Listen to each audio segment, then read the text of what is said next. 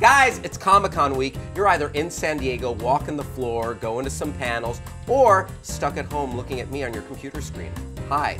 In honor of Comic-Con, we've brought in some of our good friends of the show to talk about comic book themed movies. You've seen him all over TV. He's an actor and a very funny comedian, Mike Carlson. Hello. And from the Schmoes No Show, Christian Harloff. How's it going, guys?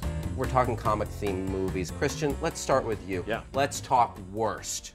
I'm gonna go ahead and I'm gonna say something kind of recent, and I'm gonna go with the Green Lantern. Green Lantern is so cool, and it could have been so much fun. Yeah. And it could have been DC getting back on the map. It was just a sloppy mess. Whoever cut the second trailer knew what the tone of the movie should be. Yeah. Brightest day, blackest night.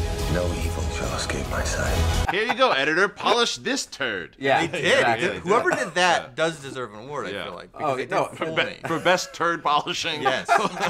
Yes.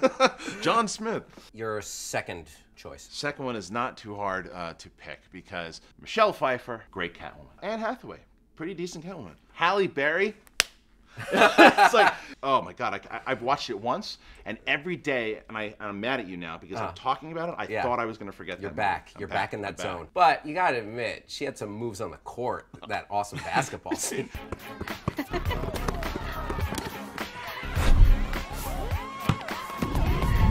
Public service, never watched that movie. And your number one, most hated. I don't know if I can say most hated. It's the worst, and that's Batman and Robin. We've mentioned it a few times here because Batman and Robin is it's comedy. All right, everyone, chill.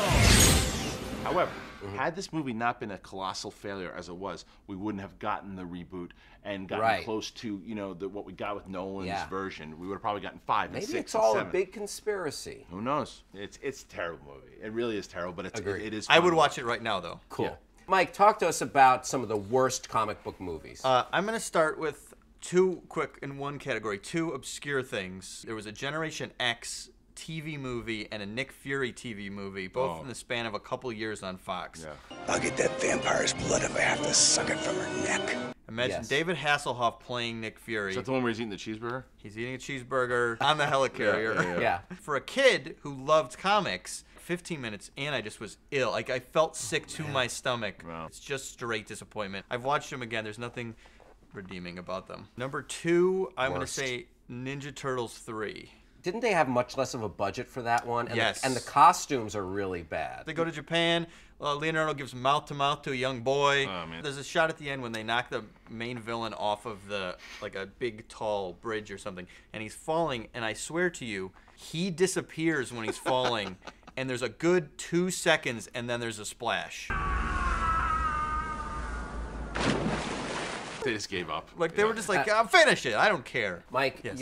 your number one worst comic book inspired movie. Yeah, my number 1, I think, is going to have to be Superman 3. It opens with the weirdest attempt at slapstick comedy you've ever seen, and it's just confusing.